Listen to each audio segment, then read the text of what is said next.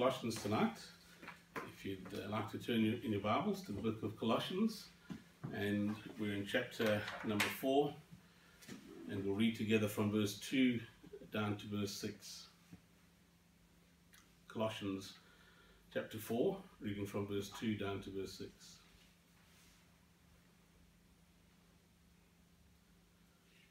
Continue in prayer and watch in the same with thanksgiving, with all praying also for us, that God would open unto us a door of utterance to speak the mystery of Christ, for which I am also in bonds, that I may make it manifest as I ought to speak.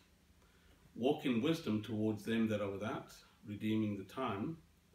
Let your speech be always with grace, seasoned with salt, that you may know how you ought to answer every man. Our Father, we pray you bless us as we look into the scripture tonight.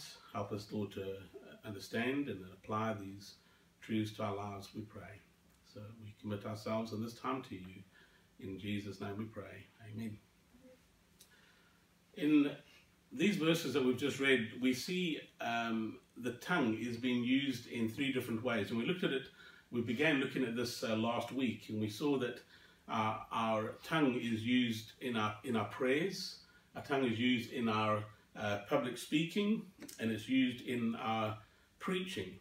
And last week we concentrated on the subject of prayer, and then specifically that the prayer would be that we would be able to have a boldness and a consistency in our preaching.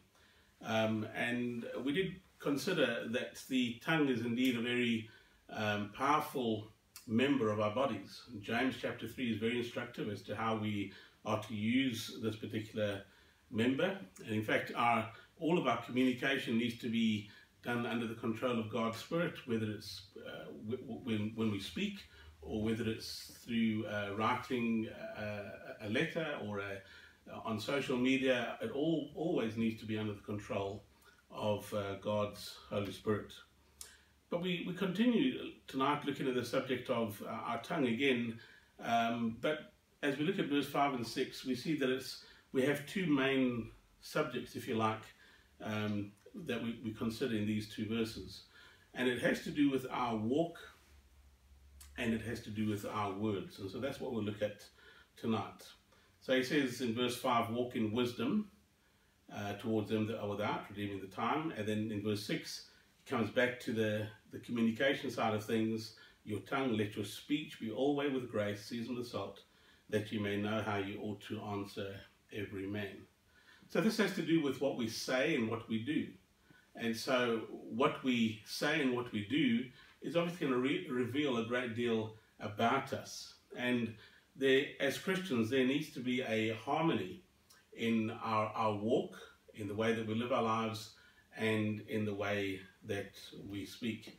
I'm sure you've heard it said before that somebody says to a person that's misbehaving that what you do shouts so loud that I can't hear what you say.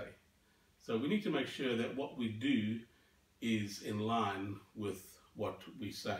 So in other words, we would say you don't want to just walk the walk, but we need to talk the talk.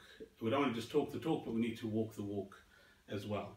So the first thing I'd like you to consider is the matter of our walk, the believer's walk. So in verse 5, he says, walk in wisdom towards them that are without. So the word walk here, it has to do with our conduct. It has to do with the way that we're living our lives. And then the word without there is a biblical way of referring to people that don't know Christ as Saviour. And in fact, when you think about just that word without, it's very instructive as to a person's condition outside of Christ. Because you could say, well, a person that is without, they're without the family of God, or outside of the family of God. A person that is without, that you could say they're without salvation, they're without Christ, they're without hope. So it's quite descriptive. And so Paul is saying that as you and I live our lives, we need to walk in wisdom towards them that are without, those that are unsaved. And so we need to make sure that the way that we live our lives is going to be a testimony to a lost and dying world. And when we do so, we also need to be mindful of the fact that we were once there. So I'm thankful that, you know, I was once lost, but now I'm found. I was once a person that was out on the outside. I was without, but now I'm thankful that I've been saved. I'm sure you can say the same thing tonight, that you're part of the family of God, and that you're able to say, well, I have Christ, I have salvation, I have hope. That's a blessed thing. I was speaking actually to Sam just the other day. He sends his regards. He's up in Newcastle now. But he was asking me a question about somebody had it was like a Jesus-only type of doctrine. And so this guy was obviously quite confused and was trying to confuse Sam, but Sam realized that this was wrong. But in speaking to him, I just thought to myself, I'm so thankful that from the time when I was saved, throughout of my Christian life, I've always been in a church that preached the gospel. I was never in a church that, you know, I was never in a charismatic church. I was never in a church that had false doctrine. It was always a good Bible foundation that I had. And so I never really had to go through a process of undoing bad teaching, if you like. And I'm thankful for that. There was a time when I was without, but now I'm able to say, praise God, I'm within.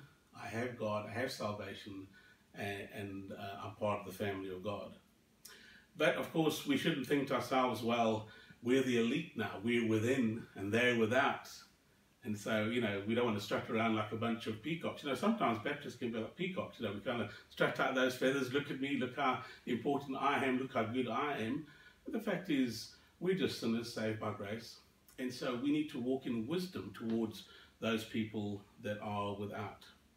So I'd like you to notice that with regard to our walk, he says walk in wisdom. And so we need to walk wisely. That's what Paul is saying.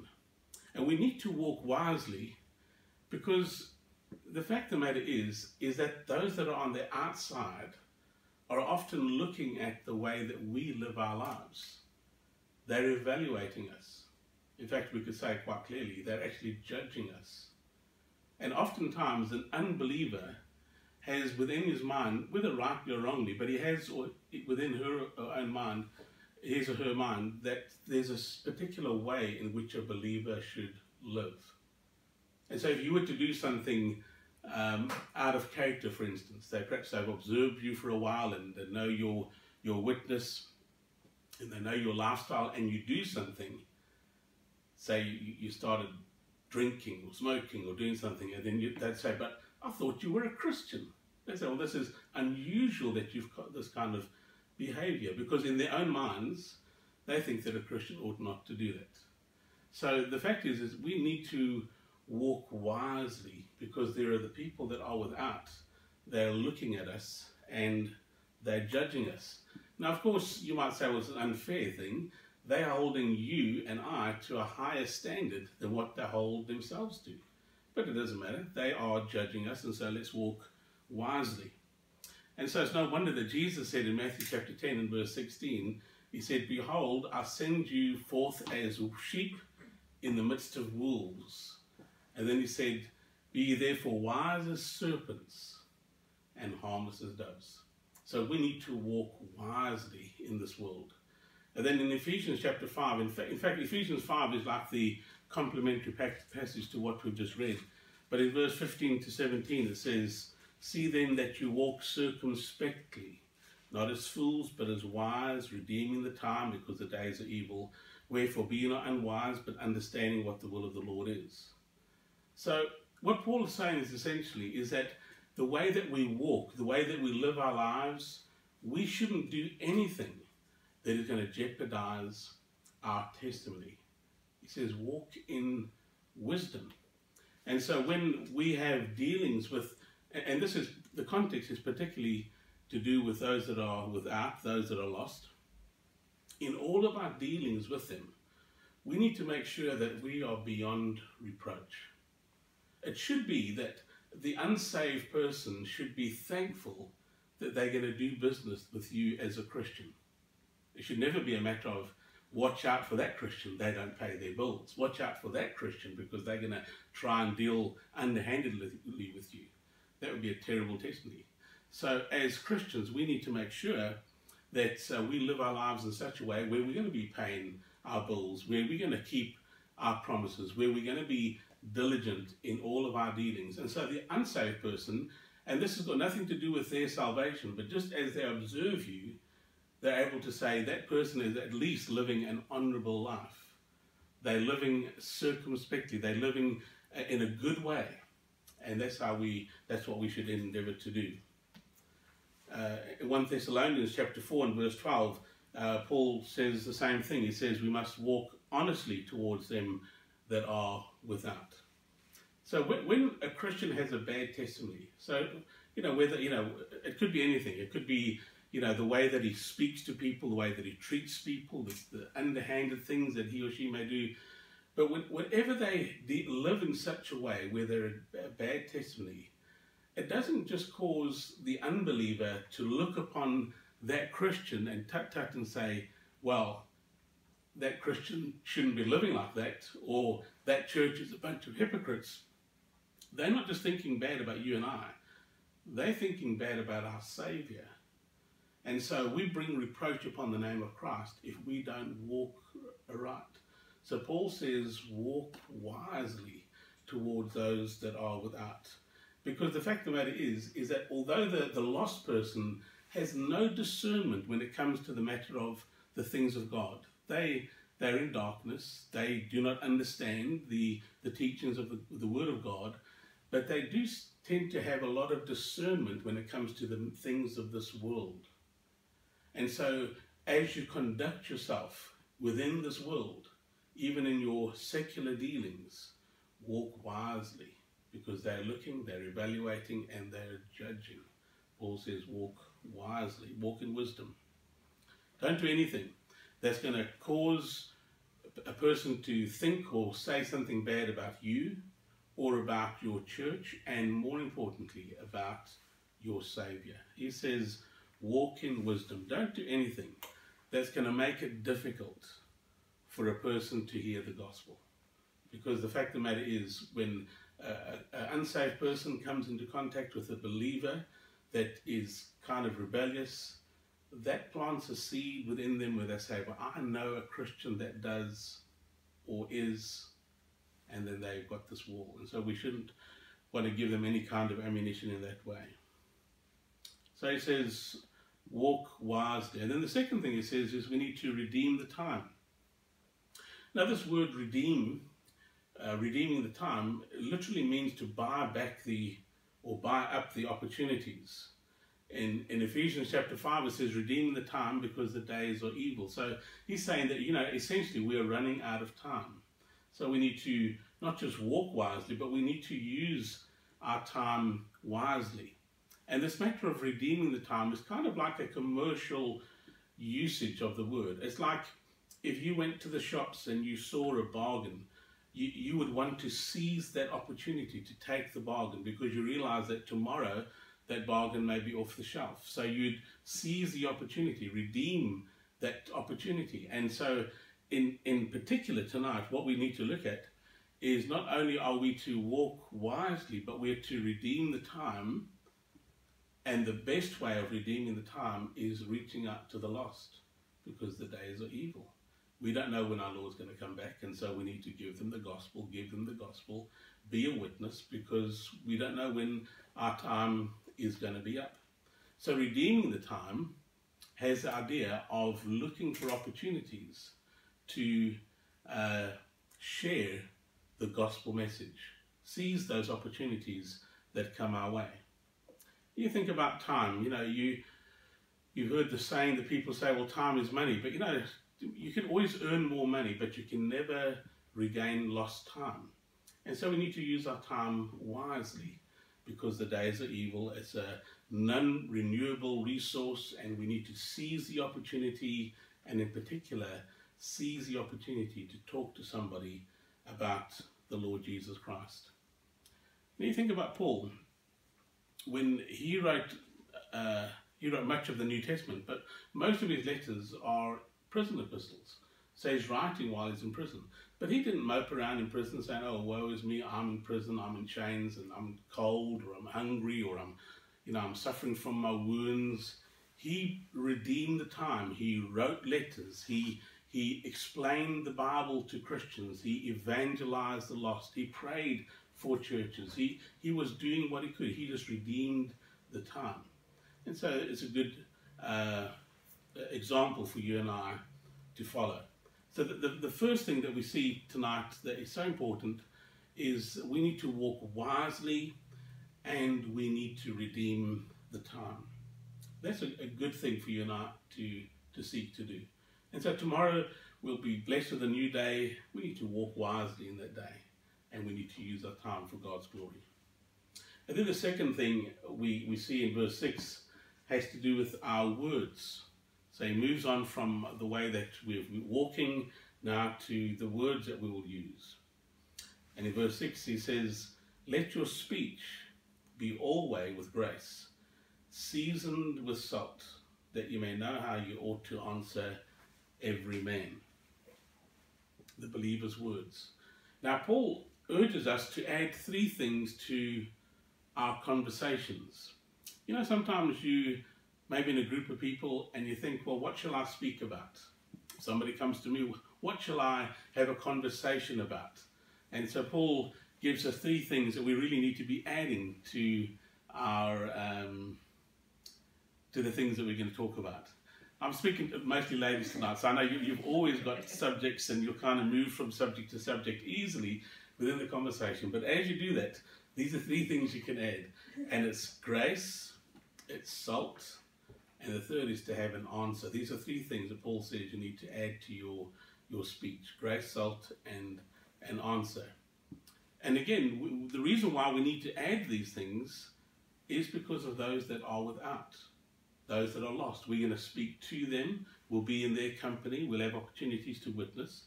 So we need to use it. So it's not going to be enough for us just to pray for the lost. And it's not going to be enough just to live our lives right amongst the lost. We have to talk to the lost about the Lord. That's the way that people are going to hear the gospel. So we saw last week that the tongue is a powerful member. And one of the most powerful ways in which we can use the tongue is telling people about the Saviour, telling people about the gospel.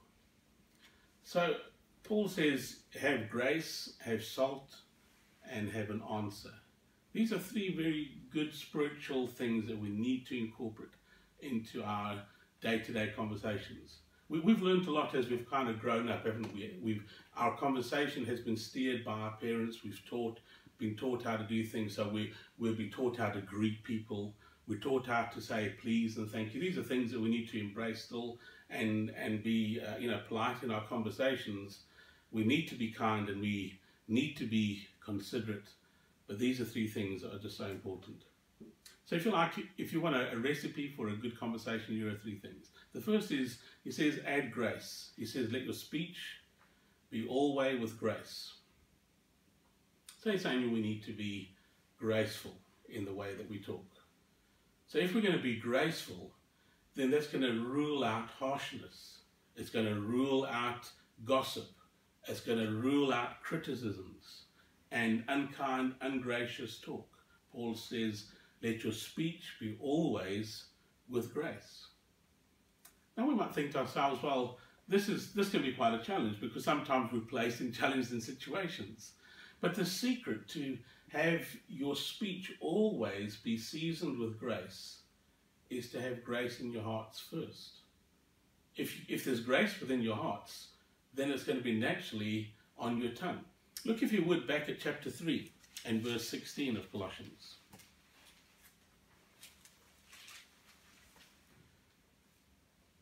Let the word of Christ dwell in you richly, in all wisdom, teaching and admonishing one another in psalms and hymns and spiritual songs, singing with grace in your hearts to the Lord.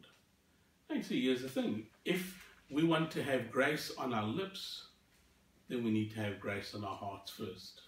Otherwise, it's just going to be, we'll soon be caught out.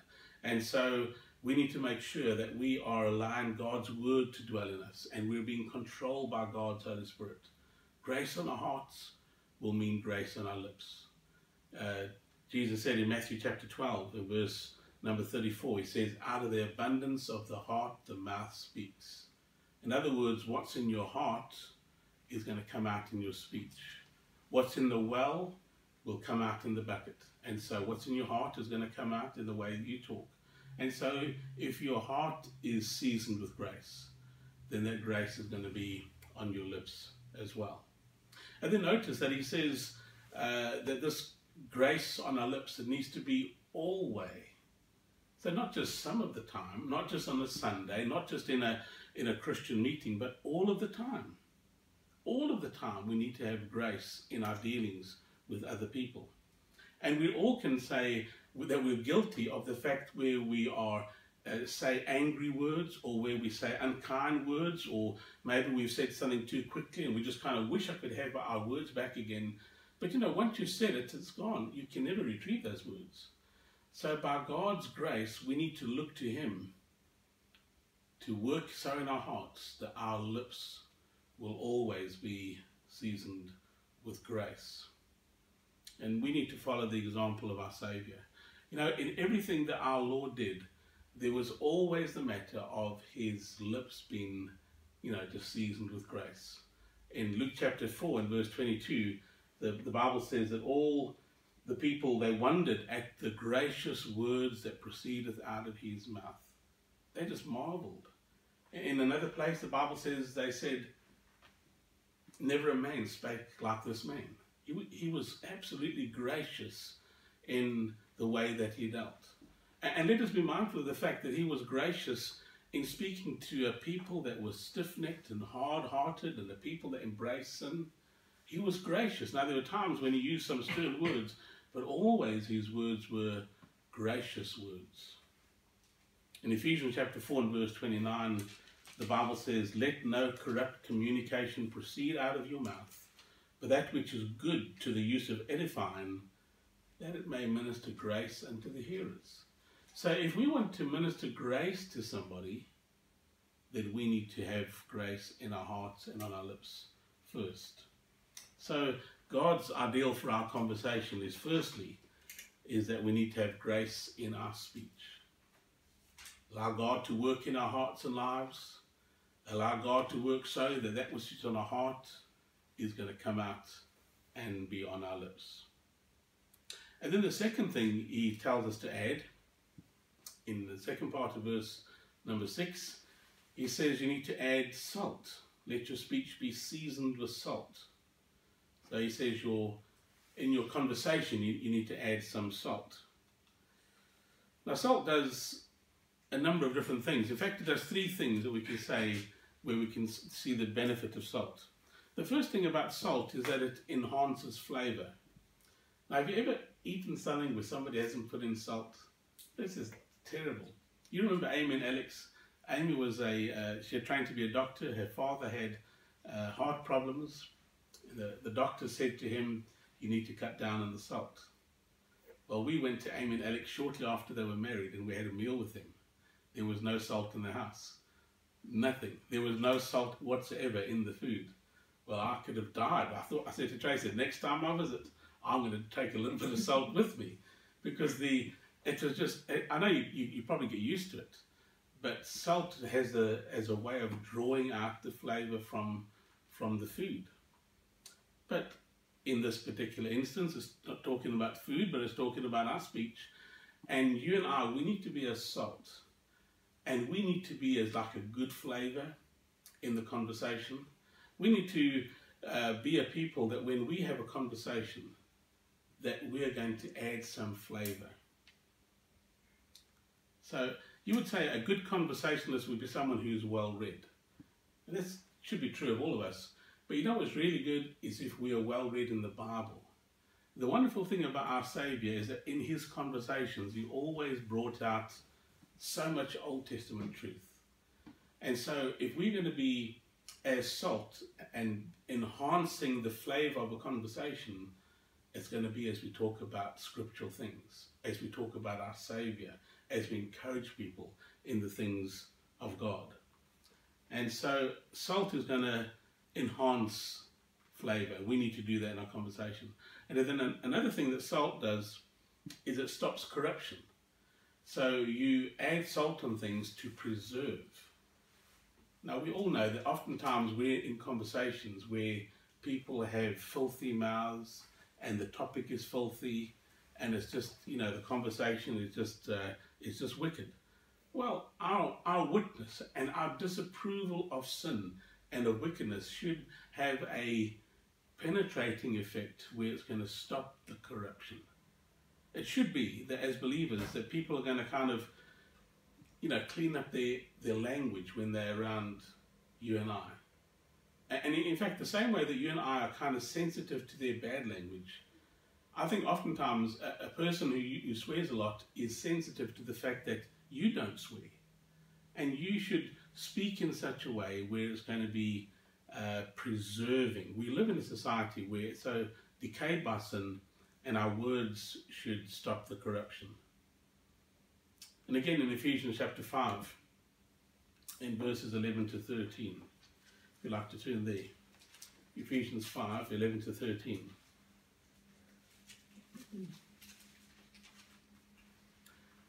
He says, "And have no fellowship with the unfruitful works of darkness, but rather reprove them. For it is a shame even to speak of those things which are done of them in secret. But all things that are reproved are made manifest by the light, for whatsoever doth make manifest is light." So you and I, in our conversations, we really should have a part to play in kind of cleaning up the conversation and, to some degree, the lives that people are living. To the preacher, this is the command that is given to him. In 2 Timothy chapter 4, preach the word. Be instant, in season, out of season, reprove, rebuke, exhort with all long suffering and doctrine. So you can see that the Bible is saying quite specifically that we need to be, in our speech, we need to be a preserving, stopping the corruption.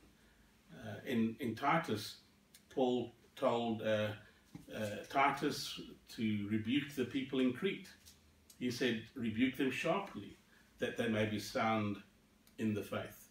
So he's saying there are words that you've got to use, and you've got to help stop the corruption.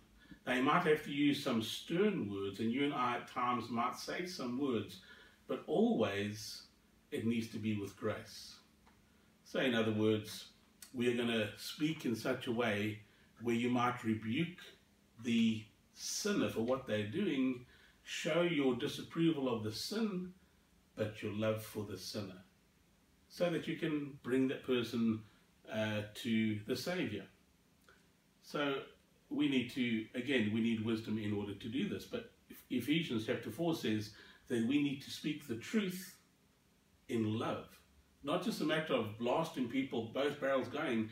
We need to be talking to them, speaking to them the truth, but our motivation must be love. And so we need to say the right thing at the right time and in the right way. We need to be this kind of influence for good in other people's lives. But it's always a sad thing if a Christian is speaking in a rude or a coarse manner, particularly when it's amongst the unsaved, because that's going to be a bad testimony. So we need to see that we, as we speak, we need to stop the corruption. We're going to add to the flavour. And then the third thing about this, the way that we talk and the aspect of salt, is that it creates thirst. You know, the more salt you put into something, the more likely you're going to want to have a drink. And our talk, our speech ought to be such that not just are we flavouring a conversation, and not only are we, preserving and stopping corruption, but we're giving people a thirst. I like what happened with the woman at the well in John chapter 4. When Jesus spoke to that woman, and she was lost in sin, but Jesus spoke to her in such a wonderful way where it created within her a thirst, where she would say, "Sir, give me to drink of this water so that I never thirst again." And so we need to use our words in such a way where it's going to create within another person a thirst to come to the Saviour. You know, you've heard it said that you can lead a horse to water, but you can't make it drink. And that's quite true. But you can give the water, you can give the horse some salt. And it won't be long before the horse is going to be wanting to drink. And so we need to be using our speech, let it be seasoned with salt. And then when you think about this matter of salt, we find that the Bible doesn't just say that we are to be our speech seasoned with salt, but it also tells us, remember in the Beatitudes in Matthew chapter 5, Jesus says, ye are the salt of the earth. So we need to recognize it's not just our speech, but we ourselves are to be a flavoring, preserving influence and an influence in people's lives to bring them to the Savior. So Paul says, add grace to your speech, add salt to your speech. And then the third thing is you need to add an answer to your speech. So he uses this phrase, he says in verse 6, let your speech be always with grace, seasoned with salt. And then lastly, that you may know how you ought to answer every man. So we need to recognize that in our talking with people, that we need to be at a place ourselves where we're able to give an answer to them. Because if we're using our speech correctly and we're kind of bringing a person to a point where they're going to hunger and thirst for something that we have, then you've got to have an answer. It can't be a matter of, well, you know, I believe what the church believes, or I believe what the Bible says, but I can't really take you to anywhere in the Bible. We really need to get to the place where we know the Bible. And when people come to you, you've kind of given them a thirst and they've got some questions that they want to ask you. They need some direction in their life. Who's going to show it? Well, you're the one that's going to show them because you've got the Word of God. Peter said it like this. He said, be ready always to give an answer for the hope that lies within you with meekness and fear. So you need to be able to point people to the Savior. You need to have a good working knowledge of the Bible so that when you talk to people, you're able to bring them to the Savior. So we recognize that our speech needs to have an answer as well. And so that encourages us, because of course the Bible is a big book, there's so much to learn, but it encourages us to be a good student of the Bible. And kind of, you know, there are certain questions that are often asked, and get a working knowledge of it so that you can speak to people and be able to give them an answer. And more specifically, the greatest question that will ever be asked, and the question that you must be able to answer, is when a person comes to you and at the end of their tether and they say, what must I do to be saved? And your answer needs to be such where you can take them through the plan of salvation so that they can come to faith in the Lord Jesus Christ. So we see our walk and our words. People are watching our walk. They're looking as to how we live. And so Paul says, walk wisely, redeem the time. And then people are going to be listening to what we have to say. And so again, Paul says what you need to do is you need to add some things to your conversation. You need to be adding grace and salt, and you need to have an answer. So may the Lord encourage us tonight that we would live right and that we would be able to give the kind of verbal testimony that people need to hear about our Saviour. May the Lord bless you. Amen.